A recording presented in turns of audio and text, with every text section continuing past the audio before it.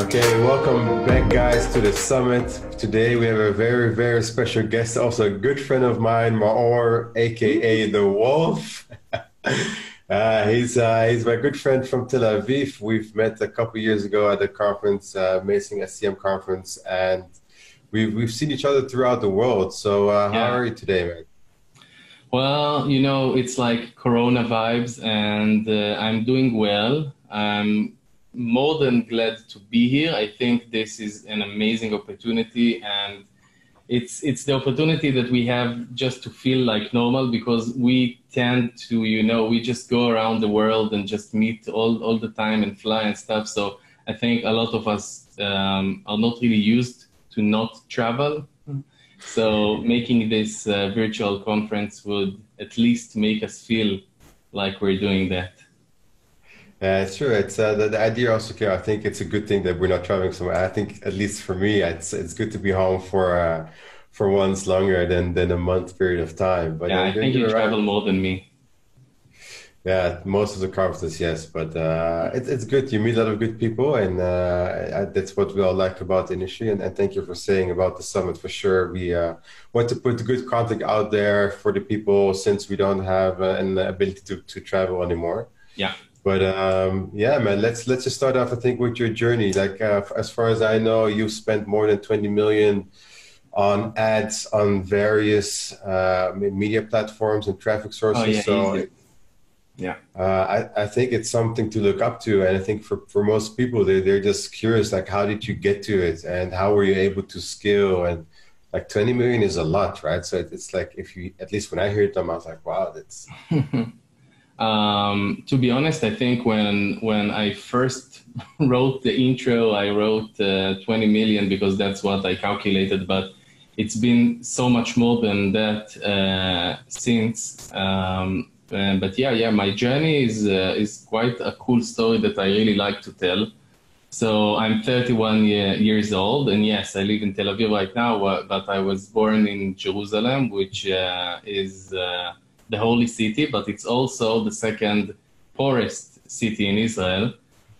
So currently I own multiple businesses that are currently running and that I managed to develop, and they go anywhere between SMS platforms where we monetize data to just pushing affiliates products, and from the health and nutrition supplement space we're running Glow Nutrition, which is like the apple cider vinegar gummies. I don't think I have them here, but it's like a really cool project that I think that maybe I learned the most out of all of the projects that I've done. But yeah, so a couple of years ago, maybe 2.5, 3 years ago, I opened up my first offline business,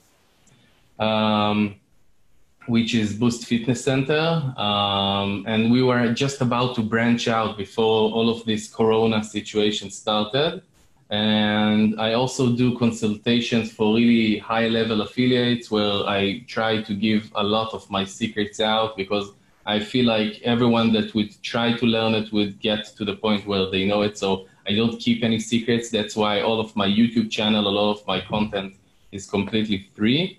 Yeah, I also teach digital marketing for beginners at Jolt. And of course, outside of those stuff, I'm doing conferences just like we're doing right now. And also I'm developing several new projects in the supplements, vitamin space, and the Lotto space, actually.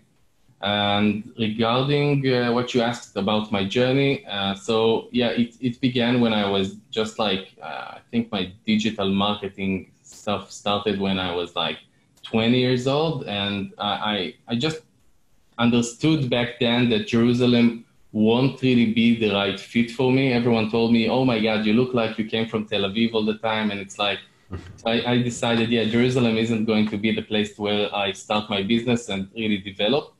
And I think that every entrepreneur has a point in time where a line is being drawn in the sand. And my point in time was hearing my mother tell her sister that it's the middle of the month and we don't really have money to buy food. Basically, she asked for help. And that was the specific point in time where I told myself, okay, I'm going to be a millionaire by the time that I get to 30. and I don't care. And it wasn't about everything that it is about today. Like, I really feel old saying that, but it wasn't about those Grey Goose, Belvederes, Bentleys, you know, stuff like that, Lambos and stuff. It was just about making a better life for my family and for me. I wanted my mother to go around, travel, eat, and do stuff outside of just cleaning the house and making us food and stuff. It took me 10 months after just really grinding. Like, I'm trying to get to that obsession level ever since, just like trying to grind it out. It took me 10 months. I made my first million, closed all of the debt, flew them to Vegas, had some fun. And ever since then, it's been such a wild ride because we developed so many companies and did so many things. So yeah, that's my story. So I worked at a digital agency back then for, it was like crazy. It was 365 days exactly. It was like the complete perfect plan. And that's it, you know, that's my story. It's I obviously know you for a longer period of time, but I didn't know like the drive with your mother and your sister. I Yeah. think yeah, not to mean it in a bad way, but like most of the people that have like an inner drive where we all saw our parents, also from my side, and like us, there's tons of people that come from far, Hmm. which is like the inner drive for us eventually, right? So it's Definitely. man, I think it's a fascinating story, and I can see, especially with you, like you're just constantly in the grind, man. Like Yeah. you put very good content out, and especially with your YouTube channel, we we like I love to see people like you, how you just give anything out without asking much back in return. And man, for the YouTube channel, well, actually, it's a good thing to add it here down in the video. We'll add like a short button for people to follow your YouTube channel, because I think everyone should follow your YouTube channel. You do so much good content. Like, you put so much good content out there. So Thank you so we'll much. And definitely it's help you like really boost. high level stuff. So it's everything that I really, I try to make time to do it. I do it only for fun, and I do it because I believe that everyone should have that value for free. I don't believe in running a course and stuff. And believe me, I could have opened up several courses and people ask me almost daily. But yeah, you know, it's like, It's uh, giving back. yeah, I hear like two things over and over again. Like, do you have a course? And people just ask me why the wolf all the time. So the reason for that is That's going to firstly be one that of my my next name, question. yeah, well, my name is really hard to pronounce in English sometimes. And it always sounds like a horny cat. So it's like meow, meow, something like that. So that's the first reason why I decided to just brand myself differently. And we're all in marketing, so we know how branding is. Um, Yeah, so that's the first thing. And the second thing is that I think that what really makes me special is the fact that I'm not just an affiliate, I'm an agency owner, an affiliate, and a business owner. So I kind of completely understand uh, a lot or every part of like the business, like from the litigation part and the taxes part to how to manage partners and how to really understand the numbers, like from building a brand, from the analytics part, and just to running a store on Amazon. And that's a big thing because when you ask a lot of like digital buyers or media buyers or internet entrepreneurs in general, you would see that most of them would just stick to something specific. They are either affiliates or they have an agency, or maybe they are the advertisers. I mean, they own the business.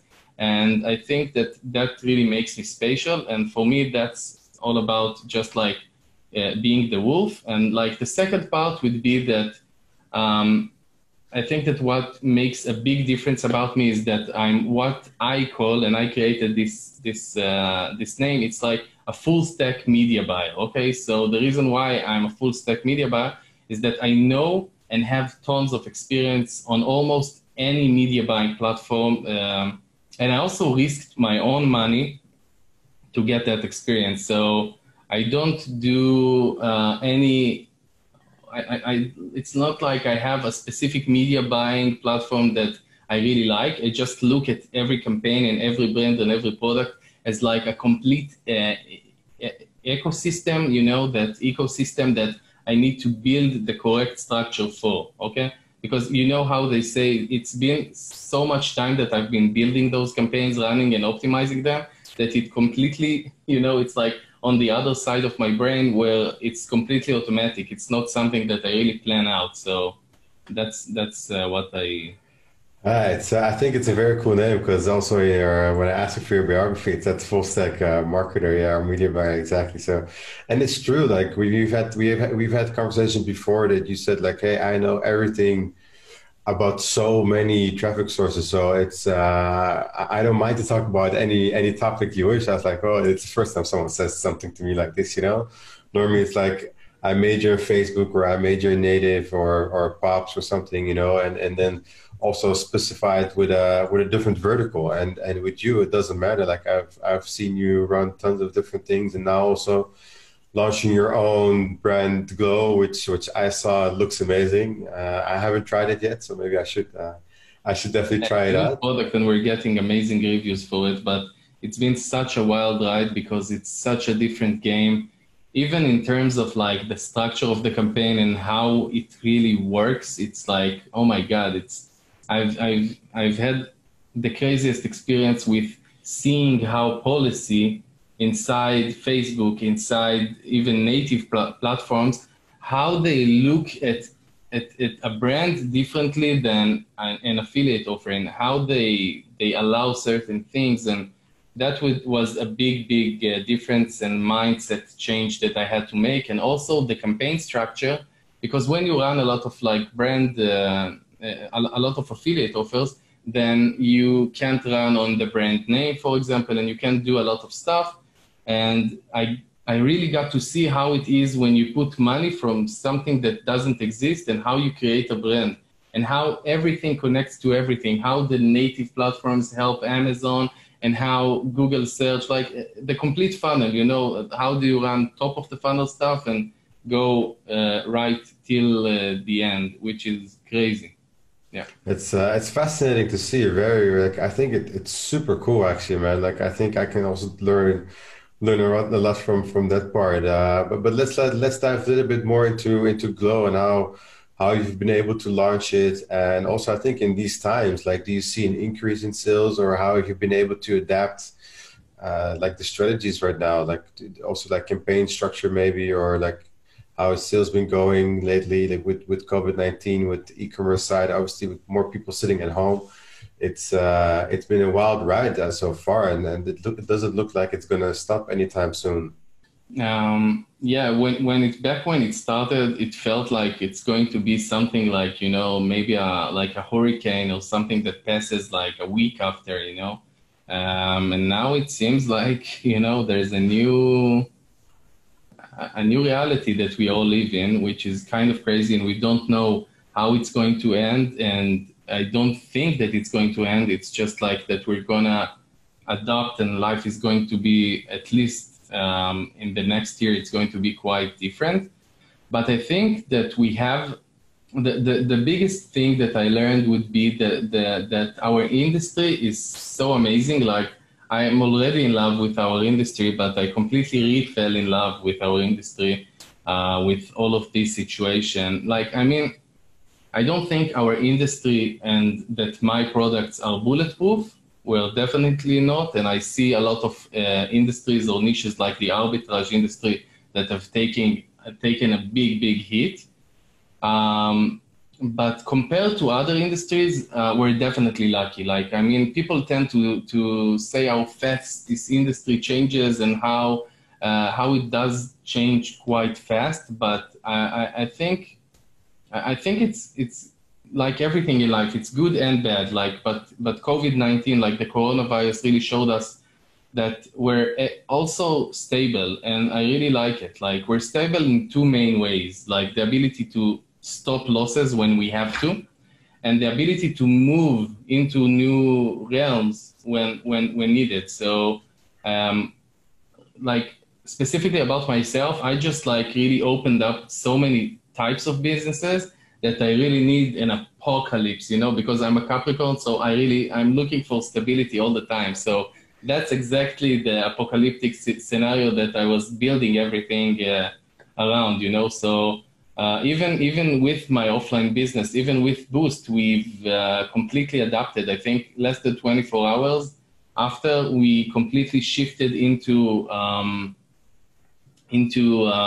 online type of like model, and we've made such a big difference. I think we're maybe the only studio, at least the only luxury studio that's doing the online stuff professionally and actually charging money for it. So we've managed to stay afloat and really survive this situation, and more than survive, maybe thrive, because we've been getting tons of free PR and we've been exploding. So regarding Glow, I think we're also just like, we're really lucky because we're in the right industry, meaning when Amazon decided to cut a lot of verticals and niches, they decided to keep the vitamins and supplements industry because it's vital. And yeah, we've been just like pushing ads, and it's Ecom, and everyone knows that Ecom really surged when everything happened. So we've been thriving on that. Yeah. Yeah, it's I think it's amazing timing for that for sure. And Yeah. I take supplements every day, so for sure, like I think like it's nine or seven, between 7 and 9 pills every day, depending on how my sleep went also. But man, Glow is definitely something to look out for. I want to definitely try butter from your side.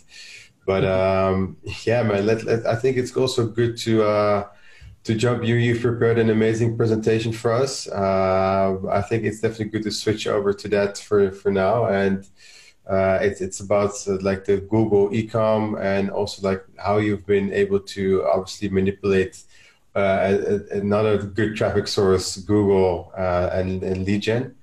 So maybe it's a good time to switch over to that right now and see how you've been able to also implement it into your business. Yeah, definitely. So just before we start, I just want to say that I really think that Google Ecom and Leadgen is the shit. Okay. And the reason why I think it's such a good thing is it's just that, first of all, it's just like stable. And second of all, it's really scalable. Okay. It's a scalable traffic source and it's quality. And people tend to go to Facebook because it's such a plug and play type of thing. They just launch a campaign, it starts converting. You don't need a lot of knowledge. You don't like the algo really covers for you in a lot of like stuff. So you can really target bad and you can do a lot of mistakes, but the algo would still give you. So on Google, you can actually build campaigns that would become money machines that you can trust. And that's where the stability aspect inside Google comes. That's what I really like. And the algo doesn't change as often as Facebook, for example. So the accounts don't get banned nearly as much. The amount of new features, new placements, new beta tools available there is crazy. And also the support you can get from Google would be much better than Facebook. And yes, in terms of manipulations, the presentation is going to talk about some new stuff inside Google and some manipulations that you can do. Some of them would be really simple, but stuff that people are just missing. So we're going to cover those in a few minutes, and we're going to jump into the presentation and cover some of those new features that I'm currently using. But there are so many manipulations that you can do just to crush your competitors. And even like optimize and manipulate those really closed system campaigns like the smart campaigns or the shopping network campaigns. And that's something that we're gonna go after. And that's it. Let's start. Yeah, let's switch over to it. Share my screen. Okay. Okay, so we're gonna do secret Google manipulations, how to hack Google's network and crush competitors.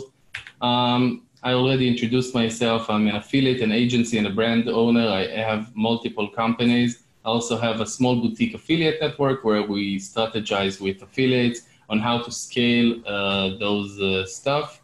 And really, we take high-level affiliates and crush offers. And I also own Boost Fitness Center, which is my first offline business. and we are also doing Glow Nutrition, cool supplement vitamin. We talked about this project. So why you should listen? I need you guys to understand, I'm the guy who's actually running the stuff. So I'm the guy who sets up the campaigns, optimizes, and runs the stuff, okay?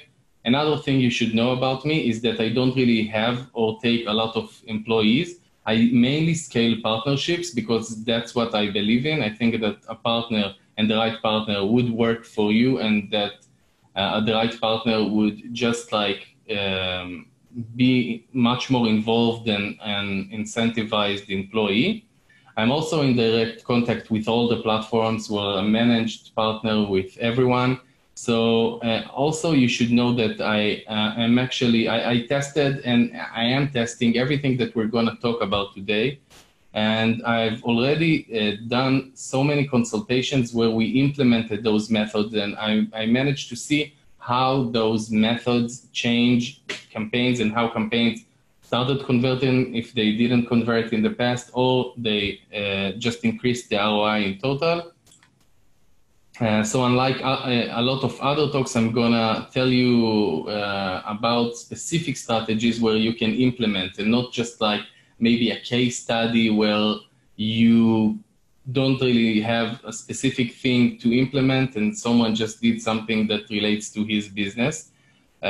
So the stuff that I'm going to share with you today is the stuff that I'm currently using to crush campaigns and to scale them. Okay, I spent tons of money so you guys could get this amazing shortcut.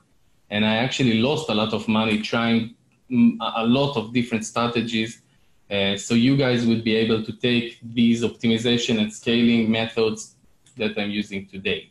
Okay, so let's go, guys. Let's do it. We're going to start. What we're going to cover today. We're going to talk about automated campaign manipulations. Okay, so we're going to talk about networks that are really closed systems, like the shopping network and the new discovery network. And if you guys don't know the discovery network, we're going to talk about the new opportunities there, how to treat it, how to manipulate it, what we should do. We're going to talk about how to hack CTR in search ads. I'm going to give you a few wolf tips that are going to really help you scale those campaigns and also take down the CPC by a lot. And then Aki and me are going to do some Q&A small session with talking about everything. Okay, so we're going to start talking about automated campaign manipulation. So automated campaigns would be any campaign that Google basically optimizes on their own. Okay, so it's just like really Google's trying to push the new AI stuff, the new machine learning stuff. So with structures and certain manipulations I'm going to cover now, we're gonna help you basically cut a big chunk of the costs and improve ROI, and also scale it, because in basic it's going to give you just like so much control over those campaigns that you don't have control over. So like in terms of like the control would come in so many different ways. It would come from the budget side, and it would come from like so many stuff. You're going to see it in a second. So in campaigns like the shopping network, our targeting and bidding options are so limited right now. So we can just basically bid adjust devices. We can target certain custom audiences, like maybe remarketing lists, or just like an Excel file with customer data that we uploaded. And we can sometimes exclude certain keywords. So we first need to understand how limited and limiting those things could be. And that's just like a crucial part, okay? So this is basically a structure that works really good for me and that has given me amazing results. The first part would be just setting up a normal shopping campaign, okay? So I'm gonna talk about specifically shopping campaigns, but you can implement so many stuff that I'm talking about regarding like Leadgen campaigns and stuff, but a shopping campaign and the shopping network in specific would be a good example of how we can do it, just because it's like a closed system and you can do those manipulations there. So there is nothing really much to add here, since you can just open up the campaign. You can't really write the ads because the ads are coming straight from the Google Merchant Center. And you can't really choose a lot of different targeting options. What I do suggest is that if you have a large or any remarketing list that you, or maybe you did upload an Excel file with your customer lists, that you choose 2 shopping campaigns and basically create 2 shopping campaigns at least, while excluding those audiences from the main campaign. So if you have a remarketing list, a custom audience maybe, and then we'll have like a wide, more general type of campaign, we're gonna have 3 campaigns that you create, okay? So the first one would be remarketing, just like including the remarketing and not excluding any other audience. The second one would be the custom Excel file that we're gonna include, not excluding anything there. And the wide ranged campaign would be a campaign where we just exclude the remarketing list and the custom audience lists. So we have 3 campaigns. We've excluded audience from the general campaign, not excluded anything from the other targeted specific campaigns. Okay, so we're gonna run it for something like 7 days, and after 7 days, we're gonna have some data. So we're gonna create some duplicates of that campaign and start creating the structure, okay? These new campaigns are going to be divided into 2 parts: devices and keywords, okay? We're gonna have keyword segmentation anyway, okay? The devices part is just when competition is super high on, for example, maybe desktop devices or mobile devices. It really changes between one campaign and another, and the competition and the time and of course the geo. But if you just see maybe higher competition on a certain device, or that you see that your conversion rate is much, much higher on a certain device, just like maybe a desktop device, then you'd be better off building a separate campaign for mobile and one for desktop. Unless you don't really have that, the only structure, manipulation, and segmentation that you're going to do would be keywords, okay? So, meaning if you do see a high competition or high conversion rate on desktop, you just want to open up a separate campaign. And when you do that, don't forget to manually bid adjust mobile at like a 20% decrease or something like that. That would give a higher prioritization for desktop, and then you can maybe increase throughout the time the bidding for the desktop. So while the keyword segmentation is going to be divided into 2 or 3 parts, okay? So the first campaign that we're going to do would be the high volume keywords. The second campaign would be the low volume but high conversion rate, high converting keywords. And the third one would be branded keywords, your own brand or competitors. So if you have a big competitor or 2, maybe 3 competitors in the field, you would want to open up separate campaigns just for them. So what we're going to do is open up those campaigns. And if, for example, we have 3 campaigns, one of them is going to have all the keywords except from those high volume keywords excluded. Okay, so we're going to exclude everything that we were doing at the other campaigns. If you've opened up a competitor shopping campaign, for example, we're going to exclude everything that we're doing under those campaigns just to give different prioritization, okay? The other one is going to have everything except the low volume but high converting keywords, and the other one is going to have everything excluded except from the branded keywords. Okay, it's also very important under the settings to decide in terms of priority which one of those campaigns is going to get the higher priority. So my rule of thumb is that as narrow as you go, the priority needs to go up. So your brand needs to be at a really high priority, the competitor brand needs to be at a high priority, and then you can set up to medium or low priority those really generic type of campaigns that are just like really high volume, okay? Since we're not really overlapping here, it's not such a big thing, the prioritization, but it's something good to set up just like as a good practice, okay? So with the first campaign, we want to give the system a limited CPC, okay? You can't really do a lot of like bidding options inside the shopping networks. So we're gonna just give the system a limited CPC that's lower than what the system already gave us when we ran it for 7 days. So for example, we ran the campaign for 7 days and we saw that those high volume keywords are just like giving high volume for maybe $3, maybe $1 a click. That's the CPC. Then we're gonna do anywhere between 5 to 20% decrease on that. So we're gonna just limit the CPC to maybe 0.8, maybe $1 CPC. And the thing is that we're gonna just limit it and we're gonna test it daily, okay? So what we're gonna do is basically just increase the budget and see when the system doesn't really use all of the budget, that's when we can increase the CPC. We're not gonna increase the CPC in any other situation. And we're gonna actually lower the CPC as long as the system gives us the right type of traffic. So for example, the first day we've set up $1,000 spend and the CPC was limited to $1. We've used all the budget. We can take it down by 5 to 10%. Let's take it down to 0.9. Did the system use all of the daily budget for the campaign? Yes, we're going to take it down.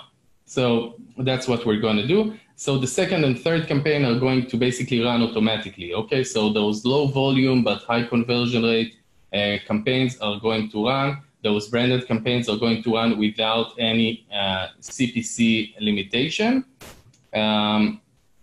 So the only thing you still need to remember is that you're gonna still need to exclude a lot of the keywords that are going to jump in, since those campaigns are always searching for new keywords. But the initial 7 days depends, of course, on the budget that you've spent, but the initial 7 days are going to be and should cover most of those keywords that you need to exclude in order to start getting that ROI.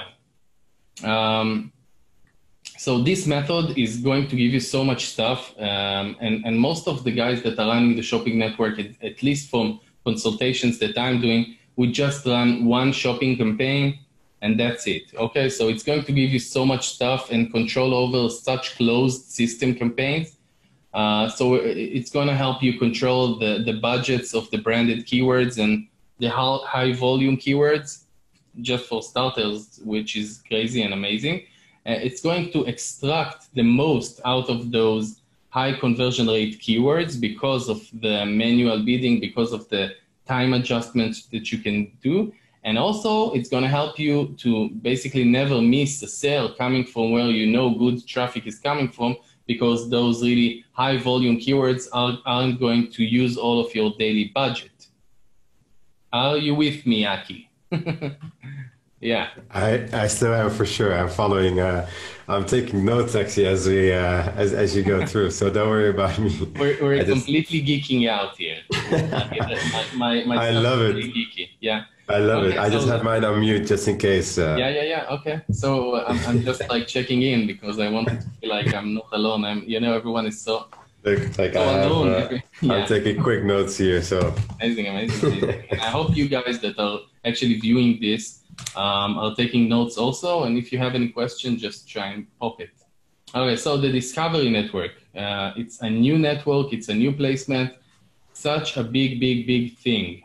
Okay. So. What you need to know is that, first of all, it works for Ecom and Leadgen. It converts on any campaign that should work if you have enough time and money and also the balls, okay? So ads will appear on the YouTube homepage, the Gmail, and basically social and promotions. And you can look at the Discovery Network, and that's a big thing that I'm going to even really focus on right here. When you write ads inside Google, and people that are used to running ads on Google, they need to make a big shift here, because the Discovery Network would be Google's take on native ads, and you really need to make such a big difference in terms of how you write and how you kind of like entice people and make them more curious about those ads. Because the placement is where you capture the user would be just like him scrolling down maybe a news feed or something like that. And also if you have an Android phone and you just like scroll down to the left side of the screen, you know where you have like the discovery kind of thing. And that's also a placement where your ads would be. So this placement is really cool, and it would show, as I said, under YouTube's pages, under Google's News app, and some other Gmail stuff if you have Android. And that's amazing and cool. You need to know that it's like under the beta stage, at least from what I know. It's not open for everyone, but if you are a managed partner, you should be able to ask it from your rep. It's crazy. I can't even tell you how big of an opportunity it is right now because of the large inventory, especially if you're running in geos like the United States. You're going to get such a low CPC.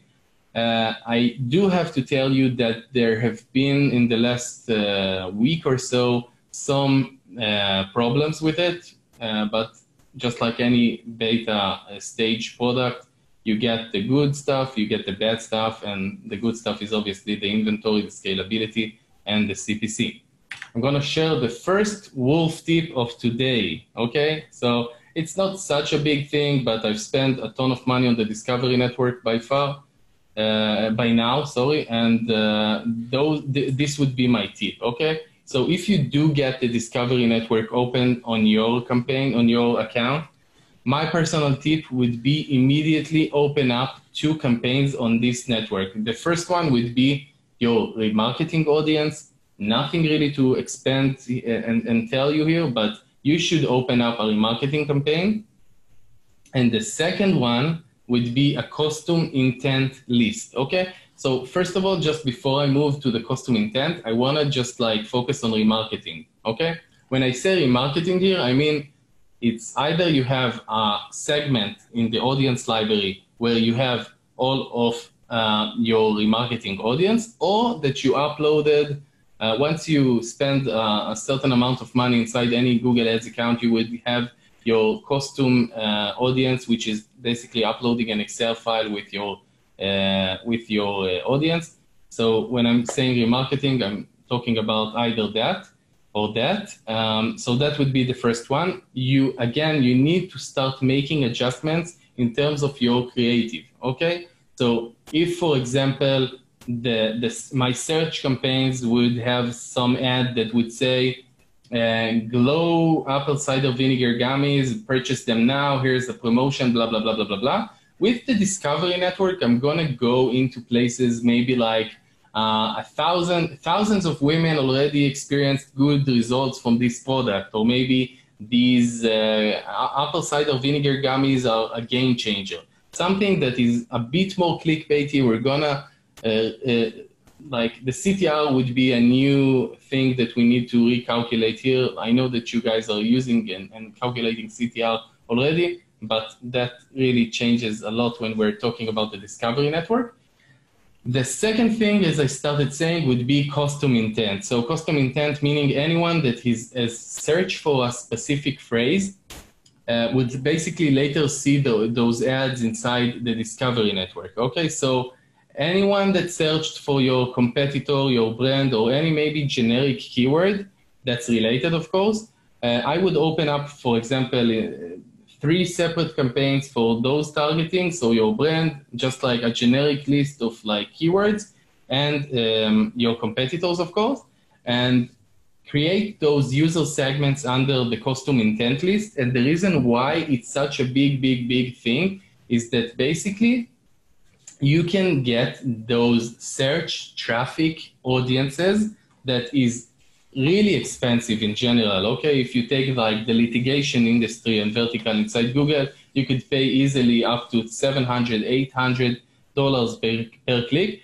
And in here, we're taking the Discovery Network that has currently super low CPCs, and we're taking that traffic, that user that searched for something, and we're taking him into our site and getting that traffic for super, super low CPC. So amazing, amazing, amazing opportunity. Definitely try and push for the Discovery Network. We're gonna talk about hacking CTR ads inside the search network. I think that some of you guys are already using one thing that I'm going to share with you, and some of you guys don't know the other one, like most guys won't know. So there are two main things now that could help you get over your competition when we're talking about the search network ads, okay? The first one is using emojis with display path. Okay, so not many people know it, but you can use emojis under your ad. Just like Google like an emoji keyboard, and some emojis get some emojis inside the display path. And understanding quality score and how Google basically looks at CTR and how important it is under the Holy Grail. And I have another video for that, like talking about manipulations that how you basically can manipulate the quality score that you have. But that's a big thing, because that's going to give you such a big increase in CTR. It stands out so much. Okay, so that's Glow, and that's like an example from Glow and how to use emojis. The second thing is super new, and most of you, I would bet, don't know it, with using bold text inside your ads, which is forced bold. Okay, so what you want to do is basically just copy a bold text into your search ads, and that would force it inside. And I have to say it's really new, so I don't know how Google is going to treat accounts that are doing it, but I know that it's currently working, and it's such a powerful way just to increase CTR. Okay, so those things that we've been talking about in the last couple of minutes in this presentation are super big, because they could be such a game changer for your losing campaign, taking it from a losing campaign to a winning campaign, or just like scale and get more ROI from the new campaign. So I'm gonna give you a couple of wolf tips. I don't even remember how many wolf tips I wrote here, but let's get to the second wolf tip of today, okay? My wolf tip for today would be regarding how to negotiate brand search traffic as an affiliate, okay? So most of the times, like 99% of the times when we are running traffic as affiliates, we are not really allowed to run on the brand name in search traffic. But like I have a bit of experience with consultations right now, and I can tell you that the stuff that I'm going to share with you right now actually work and would give you so many free conversions, almost free. I mean, like really cheap conversions, and will get your campaigns into like the profitability level that you want. And also, I think it's quite fair.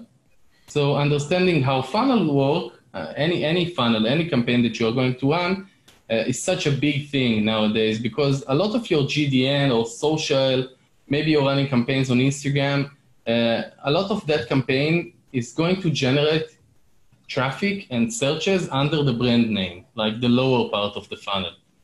And if you can't pick up the conversions there, then you're basically losing money, and the advertiser is getting that money.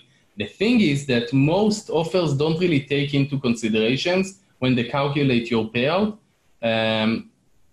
They don't really take into consideration how many free traffic or brand traffic they are getting, or maybe even organic traffic. So there are two things that you can do that work for me most of the times, and the guys that I'm doing consultations to. The first one would be just asking the network, asking the advertisers, are you running on all search engines? Okay, a lot of the times you would be surprised. People are not running on Bing, people not running on Yahoo, and you can pick so many easy conversions there that it's crazy, okay? Also, you can run the competitors' campaign there. But if they are, you should at least ask for the ability to search remarket your own traffic, meaning that you would run a brand search campaign on the Google search network, of course, but it would be just for people who already went into your landing page, your assets, your site. And of course, they came through traffic sources like maybe Facebook or maybe native campaigns that you ran. So the excuse there would be that it's only fair that you get paid for the impressions that you're giving them. So that works a lot of the time. And my final wolf tip for today would be when you're running multiple traffic sources, okay, how you're going to segment traffic. So a lot of the times I would get into a consultation and I would see the audience library, and they would have tons of audiences. They're running native, they're running Google, they're running search, YouTube, GDN, and you would want to get, like, the initial part, the campaigns are working okay, everything, the remarketing campaign has an amazing CPA, and you would get to the point where you want to scale a campaign and get traffic from multiple sources, and you're running a remarketing campaign on Google and it's converting good, you're happy. And when you scale into, for example, GDN or maybe other platforms like native platforms, all of a sudden your remarketing campaigns go to shit. And the reason is that the quality of traffic that you're getting is not as good as the quality that you had till now, because maybe you are only remarketing people who got after the pre-lender or advertorial, or maybe you just remarketed people who got from a good quality tier 1 traffic source, like maybe search campaigns, okay? So what you want to do is make sure you segment those users into different segments in the audience library, so that you'd be able to use and see what segments and traffic sources and campaigns is giving you a hard time. And that also gives you much like amazing, great control over your remarketing campaigns, just because you'll be able to bid adjust better, target, and scale those campaigns. Basically, so you can see that the traffic coming from Facebook has a higher conversion rate, amazing. You can bid adjust that campaign. Maybe, or that audience, you don't have to open up a different campaign. You can just do those adjustments inside inside audience. Or maybe you see that certain targetings inside the native platforms is really converting bad inside remarketing. You want to exclude it, you want to bid adjust it or something like that. Or maybe you want to do a different landing page. Maybe someone who comes from the search traffic engine doesn't need to see the same landing page as someone who came from Taboola. So just to be clear, how you do it would be just tagging those users through a UTM type of targeting. Just add the UTM, create that user segment inside the audience library, and then you can basically, the sky's the limit with what you can do here if you have a lot of traffic and if you're using a lot of traffic sources, because you can, as I said, block those bad platforms or targeting. And when I say targeting, I mean don't just create a segment for everyone who came through Taboola. Create a different segment for every campaign, every targeting. Believe me, you're going to be surprised at the scalability you can get to when you bid adjust one audience. And that's it. Thank you so much, guys. I really hope you appreciate it. I have a ton more content and we can geek out inside my YouTube channel. So make sure you subscribe there. And that's it. Aki. I want to applaud from my side for this amazing presentation, as we don't have people to applaud for you. Man, I think that the content is very valuable, especially I think when you just started off with the first 7 days that you should just try out more generic. I think people, in my opinion at least, if I talk to affiliates, starting affiliates, they want to test as much as possible, but they don't really know, or they think they know everything and they don't really know what to start at one moment. So you're just saying here, the best thing is to just start very generic, super easy. You just need to start off with just getting the data, and once you have the data, you can manipulate so much stuff.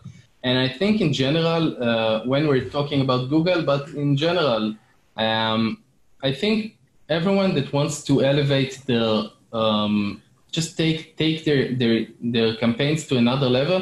I think that creativity is the key. And a lot of times when people are talking about just media buying and stuff like that, they're saying, okay, it's quite analytical, you just handle numbers and stuff. But I think there is so much creativity to implement into any campaign that when you really think about those stuff, it takes your campaigns to a whole new level in terms of ROI, in terms of scalability, in terms of control, and those are the stuff that we've been talking about right now.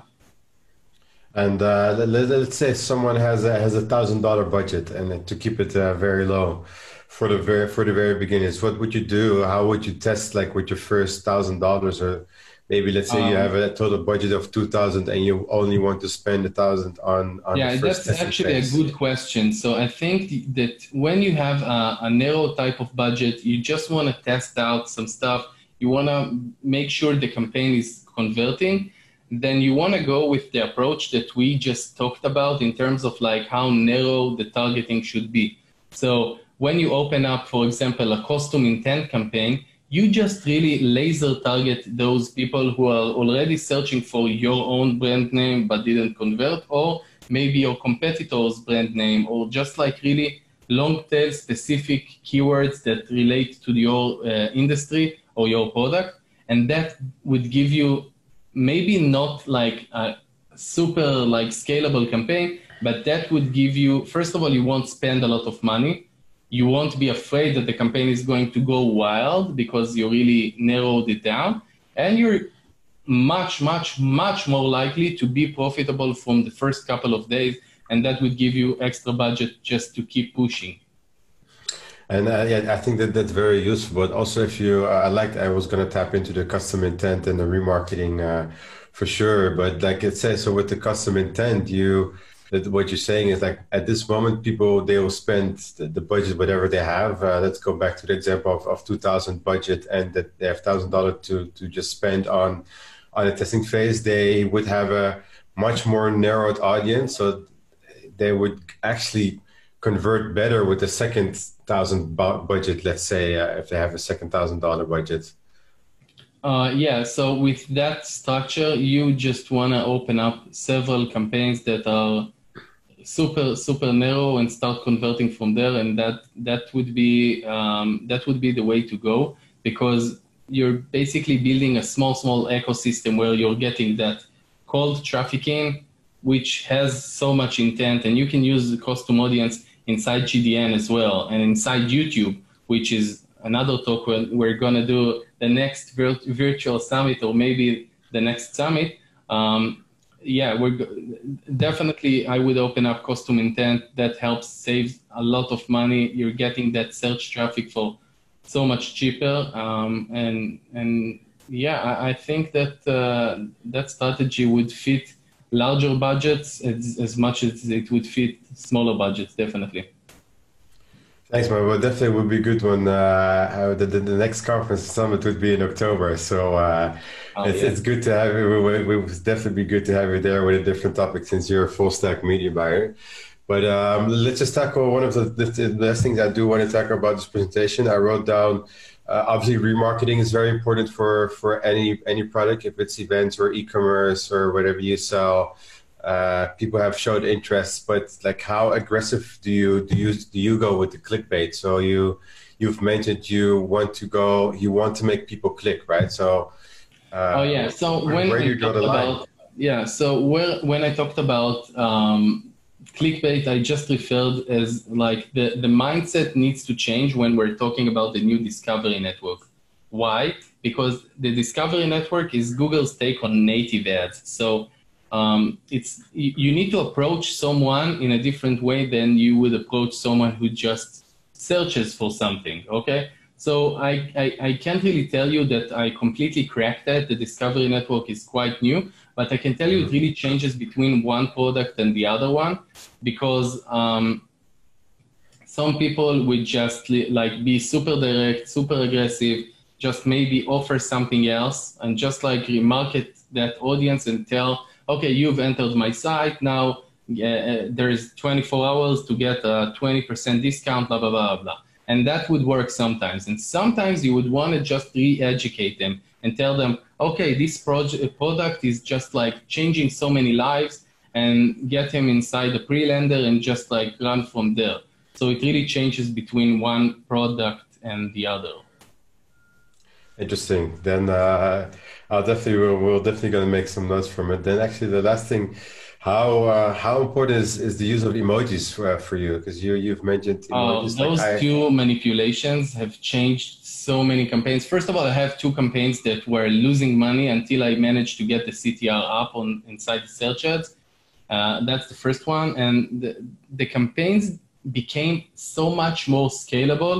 And it's hard to scale search campaigns if you're running on certain specific words, but the emojis stand out so much inside the search feed, inside the search results page, and also the bold type of ads. It's like every time Google comes up with some new stuff, the first couple of months, if you're the first one to do it, first of all, you just like take advantage of the situation and get that basically extra traffic in that time frame. But also I've learned that accounts that get that higher quality score because the system and the algo basically learned that they're getting higher CTRs, that gets you to the point where you kind of, even when everyone's using that manipulation, and by the way, it never gets to the point where everyone is using it, but when a lot more people are using it, yeah, it gets you.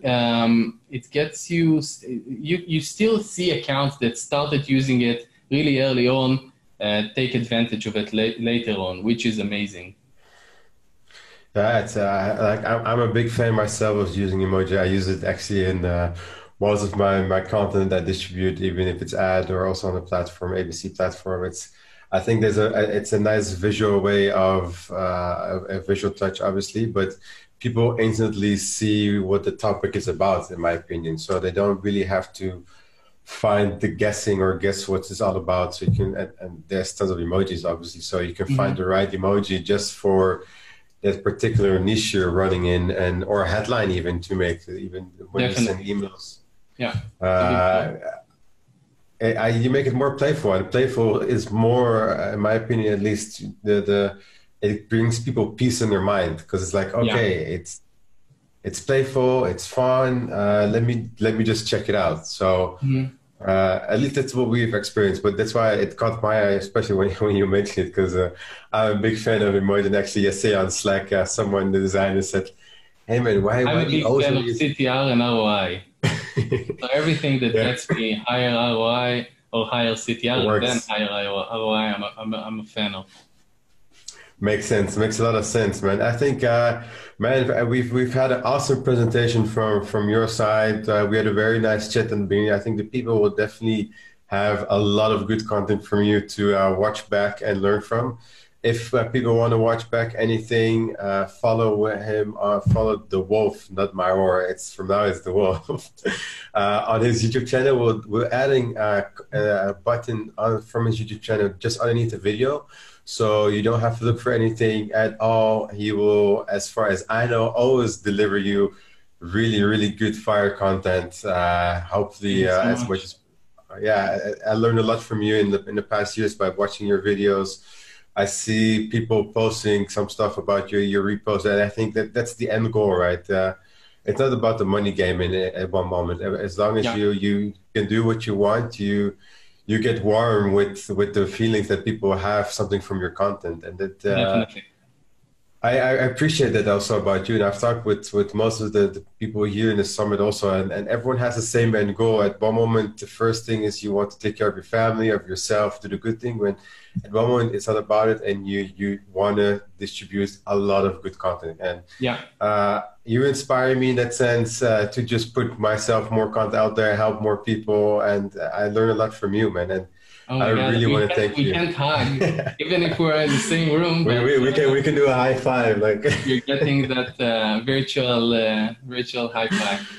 Yeah, virtual high five. No, man. I really want to thank you today for last. Thank you, and let's thank you for the opportunity and the initiative of running this summit when everyone's sitting home. Thank you so much for that. It's a pleasure. I hope we will do much more in the future. So have a good day, man. Thank you.